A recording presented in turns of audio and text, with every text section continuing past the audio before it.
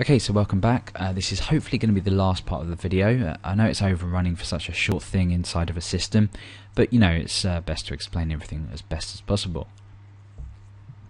Okay, so now what we want to do is, once we have this successful form filled out and the form's been submitted and there's no errors, we need to go ahead and we need to construct an array, much like we did in register. Let me just scroll down here, called register data. So in fact, I'm just going to go ahead and in fact I won't copy it. I'll do this as it is, but I'm going to call this update data, and this is going to be equal to an array. So the first key is going to be equal to something, and that is first underscore name. What's this going to be equal to? Well, $_post first name.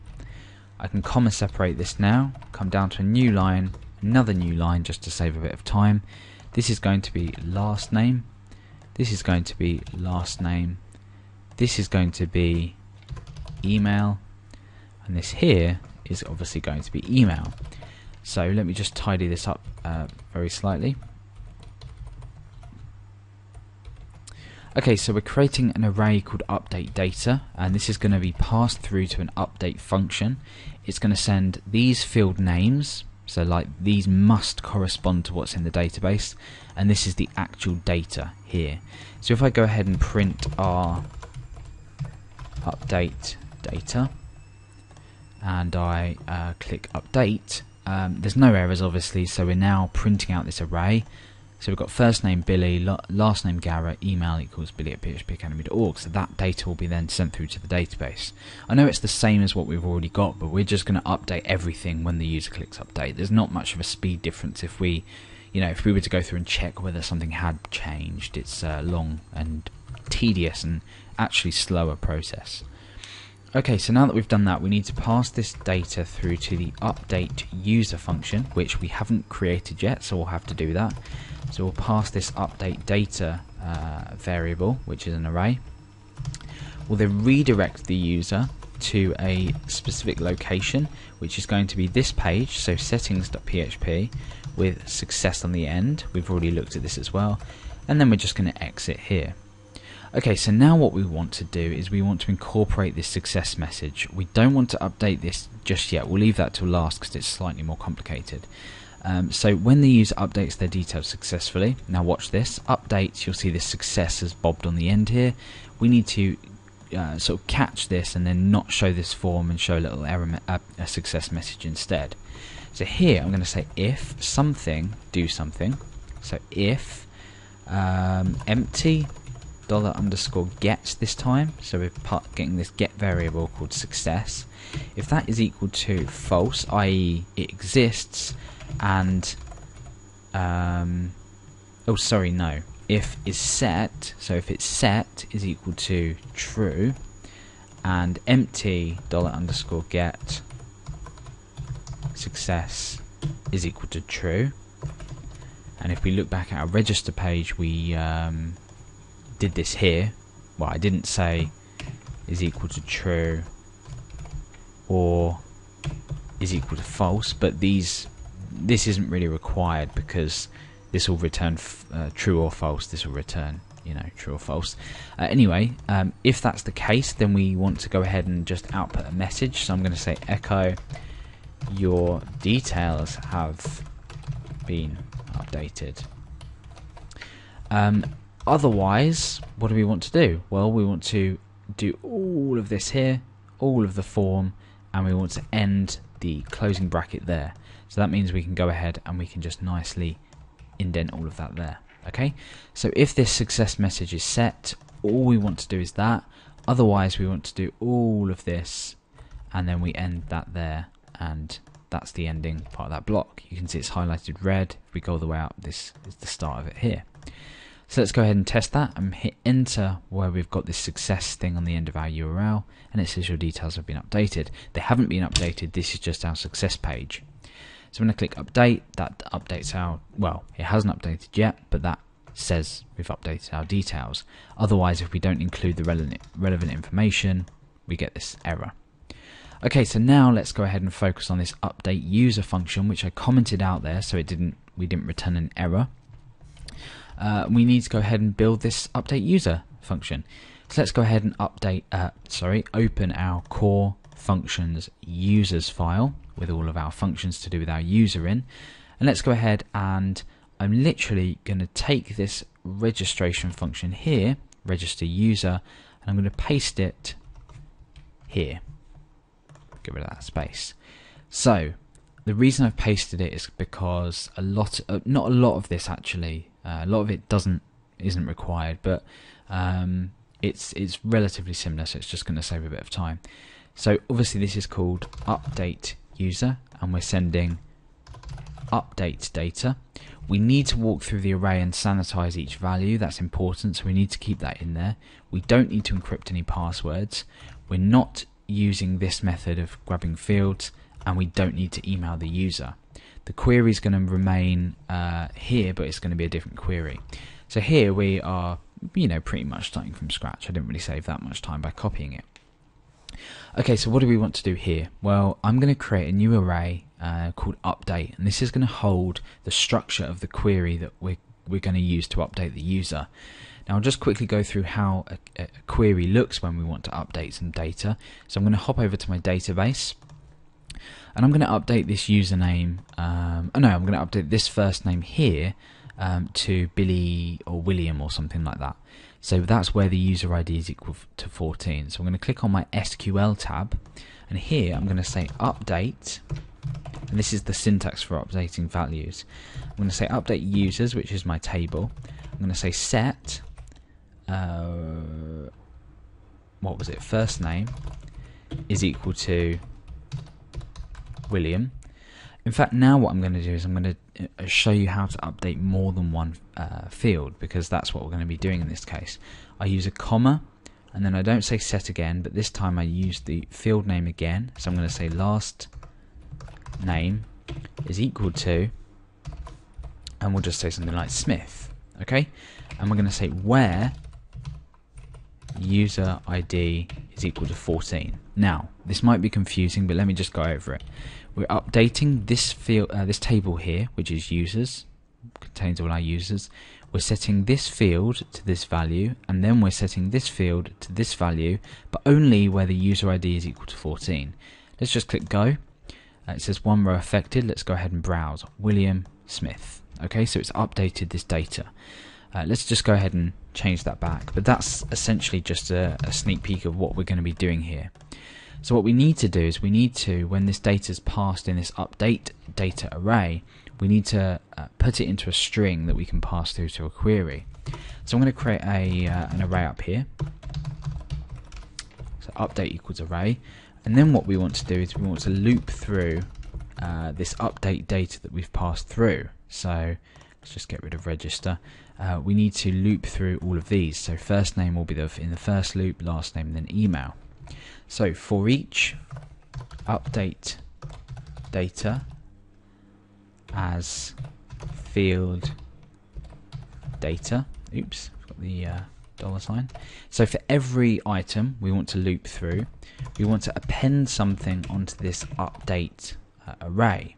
Now what do we want to append on? Well, we're obviously appending on field is equal to data. Okay, I need to escape these two characters here, by the way. So field equals data. So all we need to do is replace this in here.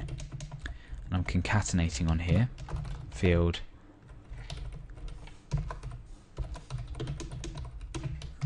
data. Okay, so we're starting the string here. A little backtick, the field, and then end the backtick is equal to single quote data end single quote. So now what I'm going to do is print our update, and then I'm going to kill the script.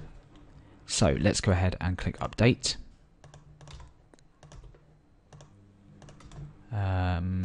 We're not seeing it because we're not calling the function. Let's go ahead and do that. Update. Array walk expects parameter 1 to be array null given. Okay, so let's see what might have gone wrong there. There we go. We didn't change that to update data. Fair enough. Refresh. Update. Okay, so now we've got array first name equal to Billy. So we've got this, it looks odd, but we've got essentially field equals Billy, last name equals Garrett. So we're starting to bring together the structure of our query. Now, how do I get this into a string form? Well, I can just go ahead and I can use implode. So I'm going to go ahead and do that, but I'll do that within my query. So let's go ahead and get rid of this. Bring this MySQL query up here. We don't need any of this because we're not inserting any data. We're updating users, and usually we'd say set blah equals blah, but we don't need to do that. We need to implode this update array to make it into a string and join everything together and separate each set thing by commas, if that makes sense. In fact, let me just go ahead and kill the script here and echo implode update. So this is our array that we're imploding by, and what we're imploding by, a comma. So now what's going to happen is this is going to be each of these, so this and this is going to be now separated by a comma, which is exactly what we want. So when I click update, we've got first name equals Billy, comma, last name equals Garrett, comma, email equals billy@phpacademy.org. Perfect, that's what we want. So we now know that when we can do that within our query to sort of reconstruct this format. So then I'm going to say set, I'm going to concatenate implode updates, and I'm going to implode that by a comma and a space, where user ID is equal to $_session user ID, unless we have a variable stored for that already. Let me just go ahead and check. Yeah, we have session _ user ID, so I can go ahead and instead of using the actual session, paste that in there. Perfect. So now this query will be executed. We've already seen the result of this this implode here, and it will update them specific fields where the user ID is equal to the currently logged in user. So let's go ahead and try and update some details and see what result we get. So I'm going to change the first name here to William. I'm going to click update. Your details have been updated. Well, let's go ahead and click home. Nothing's happened. This I would have expected to have changed. So let's just go over to our database, and again nothing's changed. So why hasn't this changed? Well, we need to go ahead and debug. You may have seen the error, but I haven't. So or die on the end of this, and I'm going to be using MySQL error. Now what this is going to do is if this query fails to execute properly or it fails to run, MySQL will return an error. And this error can be picked up using this MySQL error function. And what we can do with this is we can kill the script if this fails, and then or die, and then output the result of the error. So let's go ahead to settings. I'm going to change this again to William, and clicking update will now show us an error.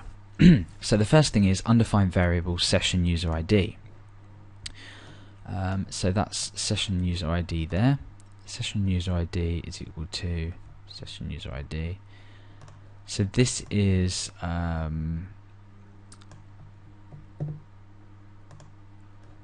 an error in your content. Okay, so I think the best thing to do here would be to I think this is because of global, yeah, this will be because of global sort of variables. If I go ahead here and say global session user ID, and go ahead and refresh this. Oh, it's worked. Oh, okay, there we go. Alright, so okay, the problem here was then this variable is not being able to be accessed within this function because it's not global, so we can't access this variable within our function. So we have a couple of options. We can do this, which is slightly slower, well, not, yeah, very slightly slower, or we can just declare this as an actual session, so $_session user ID, like that. Now it's entirely up to you. Doing it this way with the global will mean that if you ever need to change this for any reason here, it will make it a lot easier. So I'll go ahead and leave that as it is now, but just a couple of words warning is slightly slower. Anyway, now the data has been updated, so perfect. So when I go ahead and type in, say, William Smith, and I go ahead and click update, everything's updated. Go back to settings, it's changed. Change this back to Billy Garrett. Click update, this changes here, and details have been updated. Okay, so a bit of debugging there. I'm going to go ahead and get rid of that or die now because we don't need it. But the reason the query failed was because the session user ID variable wasn't being able to be picked up, and therefore this was obviously just blank. Okay, so what we've done now is we've successfully allowed the user to update their settings. If you needed to add more fields here, it's extremely simple. You just go ahead, you don't need to do anything in here. All you need to do is you need to obviously add more fields, and you need to add this stuff in here, making sure obviously you do your validation and you define which fields you are actually requiring to be entered or submitted by the user.